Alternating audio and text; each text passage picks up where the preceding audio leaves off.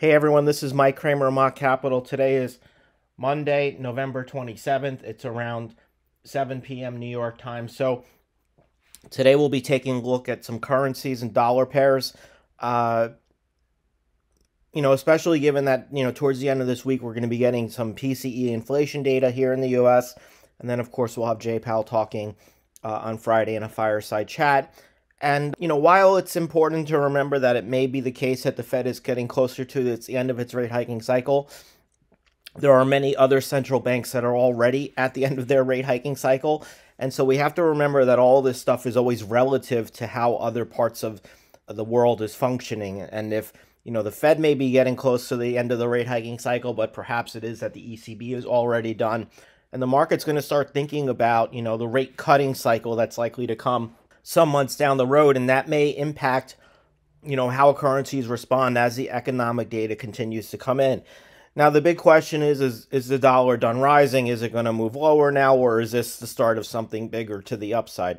I mean, certainly when we look at the dollar, we can see here it looks like there's a falling wedge pattern that's formed more recently. We can also see that looking at the dollar on the daily charts, it is certainly at the very low end of what would be considered to be nearing oversold on the RSI. When we look at it more on a shorter term basis, we can see that it's at this important level of resistance around 103.10, which is a level that if we go back and look, dates to this low back here, back on August 31st earlier this year. What's also important that stands out here is that, again, if we take a look at this chart more longer term, and we were to draw it from, a Fibonacci retracement level from bottom to top, we would see that to this point, we've retraced about 50% of the total move higher. So this is still sort of in that range of a normal retracement level in terms of where the dollar is. And it doesn't really signal that the dollar is due for a significant collapse or that the dollar is due for a rebound. But again, what this is telling us is that right now it would seem more likely than not that the dollar may be in a retracement period rather than a period of complete breakdown and a move lower that would undercut the lows that we saw back in the middle of July. What's also important here is that if we were to break resistance around this 103.5 level, it's likely to trigger a move higher in the dollar back to 104.10 and potentially 104.50 on the DXY. When we move over to the euro versus the dollar, you can see the last time we spoke, we were talking about the euro being at significant resistance around the 61.8% retracement level. That's pretty much where we are again as of right now. So again, this sort of goes with the idea that the dollar really isn't showing signs of completely breaking down at this point, but really more showing signs of what appears to be a retracement of an initial move lower in the euro versus the dollar. And so again, we need to remember that, for reasons why the dollar can continue to outperform is especially if, the ECB is done raising rates and their economy in Europe begins to show some signs of weakness, while the U.S. economy still continues to do fairly well. This could actually result in the dollar continuing to strengthen further against the euro. And then so until we really start seeing the euro move beyond this 61.8% retracement level, call it around this 109.5 area, it's really hard to say that there's been a meaningful shift in the euro.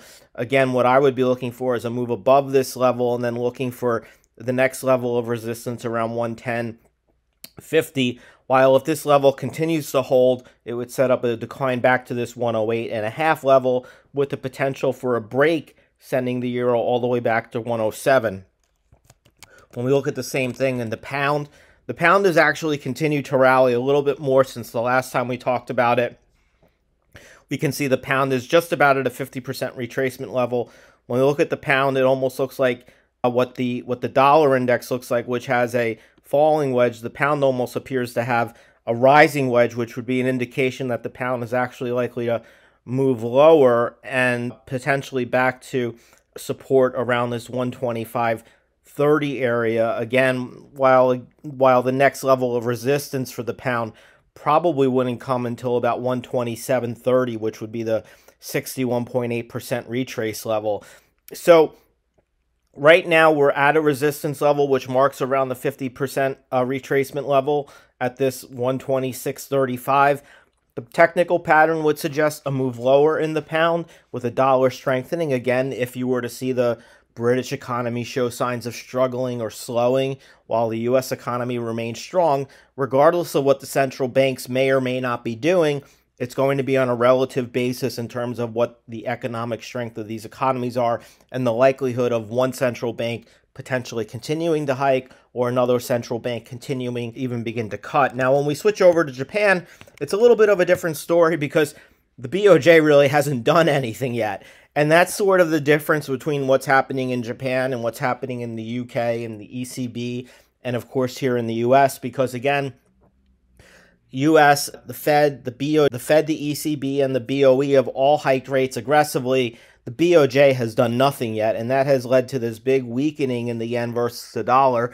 And what it almost looks like is happening now is that the market is beginning to show some signs of a shift in terms of where the yen is going to be going, almost as if it's beginning to show signs of turning and showing signs of this moving down, which would be a sign of a yen that's strengthening versus the dollar. Now, the reason why that would be, again, is because the BOJ hasn't hiked at all. And all they've done is allow the 10-year rate to float a little bit higher, up to approaching the 1% barrier. And really what this means is if the BOJ were to come out in December and begin to raise rates, that would likely result in rates across the whole curve moving higher, and that would also likely result in the dollar weakening against the yen. Now, this would probably result in the yen moving down to 145 or so, but we need to remember that the market is going to begin anticipating a BOJ rate hike campaign, and that may already be starting to happen with the yen strengthening versus the dollar and beginning to show signs of what could be an impulsive move down, which could set up a decline back to this, like I said, 145 level, while, if support were to hold at this 148.5 region, the upside is probably pretty limited right now to around 151.5. I think it's more likely than not, though, that of the currencies likely to really strengthen against the dollar, I think the yen is the one that's likely to see that.